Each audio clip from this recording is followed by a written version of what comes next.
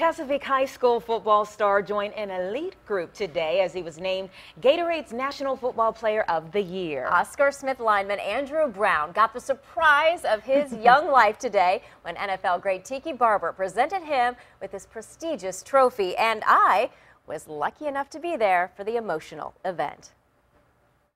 It is my distinct pleasure to announce Andrew Brown as the 2013-2014 Gatorade National Football Player of the Year. Linemen don't often stand in the limelight. Words cannot express how thankful I am and how blessed I'm feeling right now. And this truly made my day, my year, my life, you know. Andrew Brown radiates his own light.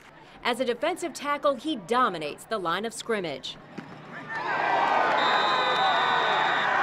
Often called a man among boys, today he joined a distinguished list. Peyton Manning, wow, Curtis Bray, Emmitt Smith, Jeff George. His size and speed have always given him an advantage. I'll never forget the day he was born and the doctor came in and looked at him and said, he's going to play football. But it hasn't been easy. Brown lost his mother to cancer 6 years ago this week and was often teased as a middle schooler for being overweight. Big greasy, you know, that's what they used to call me. I sweat bacon grease. I heard it all, you know. And hey, now I can say, look at me now. A big shot indeed. He's on his way to play for the University of Virginia.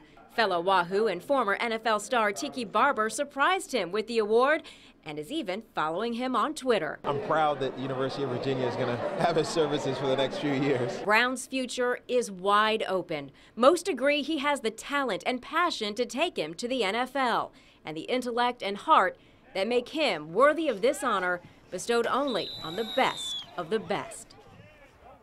Andrew Brown is the third player, actually, from Hampton Roads to receive this high honor in football. Hampton's Ronald Curry won in 1998 and Tab's Terry Kirby in 1989. Brown and his Tigers will play for the state championship this weekend in Charlottesville. You'll hear more on that in the Sports Wrap during Wavy News 10 at 6.